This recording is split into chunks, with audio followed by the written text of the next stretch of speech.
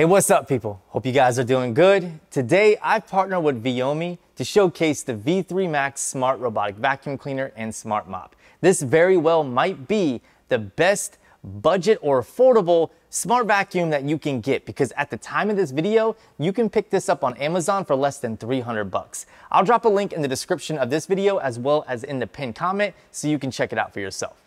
If you're not familiar with Viomi, they're actually under the Xiaomi umbrella, which is really cool because Xiaomi makes awesome products and they have one of the best smart home apps in my personal opinion. Some of the standout features of the V3 Max include LIDAR or laser radar. It has a real-time sweeping map, 2700 PA suction power, a 5200 milliamp hour lithium battery, scheduled cleaning, a Japanese brushless motor, memory continuation sweeping, a side brush for speed regulating cleaning, and much, much more. Inside the box, you get some basic paperwork like your warranty information as well as a setup guide.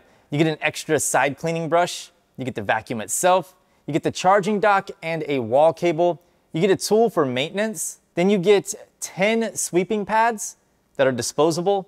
You also get 2 washable or reusable mopping pads as well as the mopping tank. In order to get set up, you're gonna place the dock on a flat surface. Make sure you leave enough clearance around the dock to avoid any obstructions whenever the vacuum docks and undocks itself.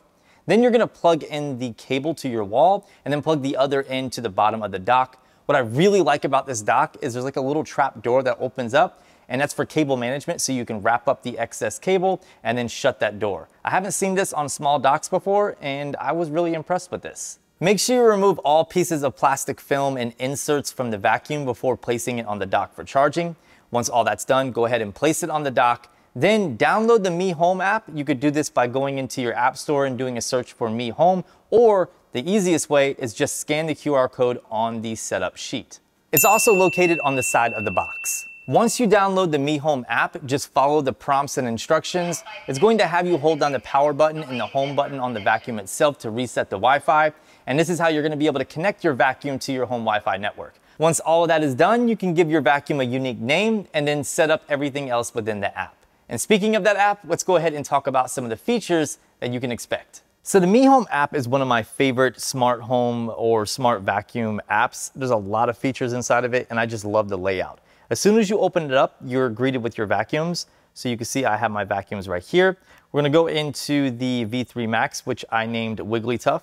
At the top, we have the name of my vacuum. And then you have your battery status. So the battery is fully charged. And then below that, we have the floor map. It did a fantastic job at mapping out my home. Probably one of the best that I have ever seen, including vacuums that are double or triple the price of the V3 Max. It was able to identify the rooms almost perfectly, which is definitely saying something. At the bottom, we have our different modes. So if I tap on mode, we have vacuum and mop, and then we have mop. Then we have our suction levels, which range from quiet all the way to strong. And then on the far right, we have our water volume levels. So this is gonna be for mopping. On the bottom left-hand corner, we have, again, the battery status, which is saying fully charged. I can start the vacuum at any point just by tapping start. And then on the right corner, we have map management. If I tap on that, we can do the area editor, which allows you to edit rooms. You can merge rooms, you can rename them, and then you can split up rooms. So if it didn't do a good job at mapping out your floor, you can go in and edit out that map. Going back, we have virtual wall and restricted areas. So you can assign virtual walls and restricted areas for the vacuum. So if you want to keep it within a certain area, you could do that. You also have point vacuuming. So you can select this and then select the spot where you want the vacuum to go. And it will go to that location and then start vacuuming. Finally, going back into map management, we have area cleaning, which allows you to take a square or rectangle. You can resize it. You can place it over a portion on the map. The vacuum will stay within that confined area and clean that portion or that area on your map. So our experience with the V3 Max has been really good. Granted, I've only ran it a few times. The first time that I ran it, it got stuck on my side table, but after that, it's been perfect. And I've ran it a few times since then. It's been a really good vacuum. Along the edges, it doesn't actually get super close, but that's because of the shape of the vacuum. It has nothing to do with the vacuum itself.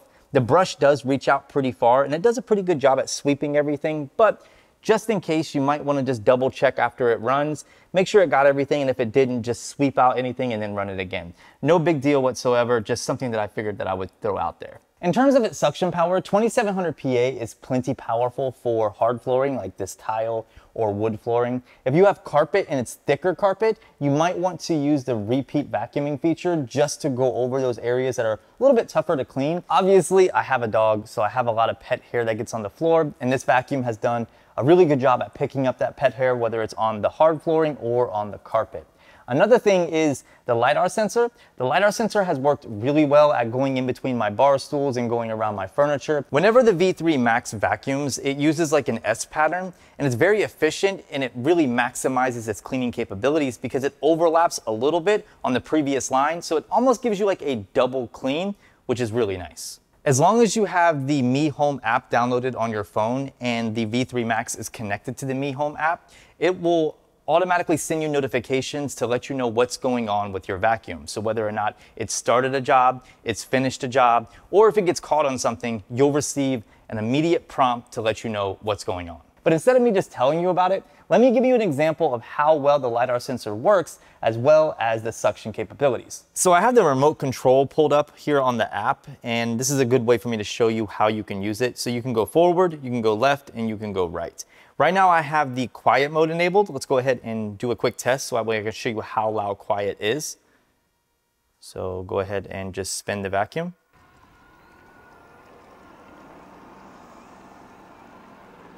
So this is standard mode.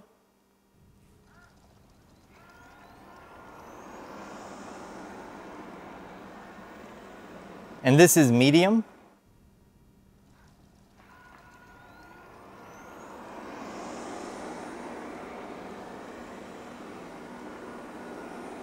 And last but not least, we have strong. So this is the highest setting and the loudest mode.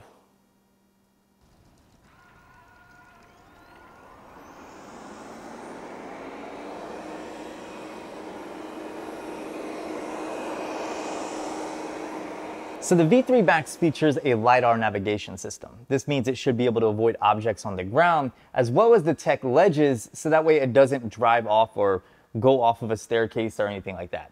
One of the tests that I like to do with these robotic vacuums is this table test. It really determines on how well it can detect edges on surfaces. So we'll see if this vacuum can detect the edge of this table and not drive itself off.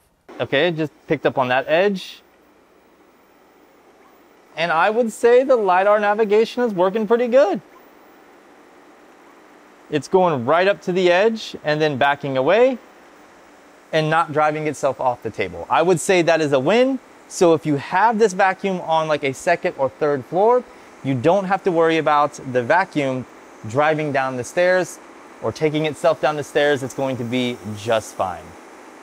That is good. So we're gonna test out the V3 Max. I have some Pokemon cereal because it goes with my vacuum. My vacuum's name is Wigglytuff, so I figure it fits the vibe. I got the cereal all on the floor because if you guys have kids, you know how it is. Kids can make a mess out of anything. I got a few items on the ground, like a couple flip-flops, a TV remote, a MacBook charger, and then a dog toy. We're gonna see how well the V3 Max can steer around these objects and get all of the cereal. Hopefully it can do it in one pass. Let's find out. So to do this test, I'm going to go under Map Management. I'm gonna go to Area Vacuuming. I'm gonna take this square and put it over the area where this mess is. Shrink it down a little bit. I can zoom into my map if need be. Come up, I'll shrink it down. That way it only cleans this dirty area. No reason for it to do any more. So we'll do just like that. And I'm gonna run it on the strongest suction power. Let's see what happens. So here we go. As you can see, the vacuum does a pretty good job at going around things, but you have to consider that the LIDAR navigation system is sitting a little bit higher than some of these items, like the TV remote or even this dog bone right here. So it's hard for it to pick it up, but even still, it never actually ran anything over. It just kind of shuffled things out of the way. And as long as it doesn't get tangled up or damage anything, I'm perfectly okay with that, and I think most people will be as well. In terms of its vacuuming capabilities, the first pass did an okay job. It was pretty good, but let's be real, this is a very extreme case. I don't think a lot of people are going to be using the robotic vacuum to vacuum up that much cereal. I did have to run a second pass, and on the second pass, it pretty much got everything minus a little bit of dust here and there. And again, the second pass was even better at avoiding these objects. Let me know what you think of the V3 Max when it comes to its navigation system as well as its suction capabilities. Personally, I'm pretty impressed. This is a sub $300 vacuum if you get it on sale, and I think vacuums that are $100 to $200 more than this vacuum do a worse job. So maintenance on the V3 Max is really simple. Just flip open the top part, remove the dustbin, and then right here you have your filter. There's a little button on the left-hand side. Just push it in, and you can pull out the filter like so. And from here, you can empty out the bin. So just get like a trash bag, just pour all the debris out. To clean the filter, you can actually remove the entire door right here, and then pop out the filter like so. And you can clean the filter and the screen right here. And you can use the included brush to get in between the filter areas. And that's pretty much it for the filter and for the bin. The rest of the maintenance is on the bottom. So you would just flip the vacuum over and then squeeze these two prongs together. And then you can remove the brush and clean the brush. And make sure you clean all the sensors. So go through, clean the sensors here, clean the sensors along the sides, and make sure that the LIDAR sensor up at the top is clean as well. The V3 Max has really cool mopping capabilities. Something that I haven't seen on other 2-in-1 robotic vacuums is the fact that the water reservoir shares the same bin as the dustbin. So on the top, we have the water reservoir, and then we have a piece of plastic that separates that from the dustbin. It's kind of ingenious. I really like this. So if you want to take advantage of the mopping set or the skill set on the V3 Max, all you have to do is fill the water reservoir with warm water. No soaps, no detergents, no solvents, nothing like that. And definitely don't use hot water because it could cause the tank to morph or deform over time. Just use some, medium warm water, fill up the tank, place the dustbin and the water reservoir back into the V3 Max, take the mopping pad and just slide it underneath. They made this perfectly to where you don't have to lift up the vacuum to install the pad. It just clips right on. I'm not a huge robotic mop person. I tend to mop manually on my own, but I gotta say, the V3 Max is really capable as a mop. For a 2-in-1 mop and vacuum combo, this can hang with the best robotic mops, at least in my experience. The Y pattern makes a huge difference. Here's it in action. And then take a look at the mop pad right here, how much dirt it was able to get off the ground just doing a few passes. I think that's kind of crazy. So there you go. That was a quick look at the Viomi V3 Max. If you want me to do a more thorough review, maybe like a 2 or 3 months later experience, let me know in the comment section and I'll definitely add it to the list of videos that I need to get to. I really think this vacuum is great, especially at its price point.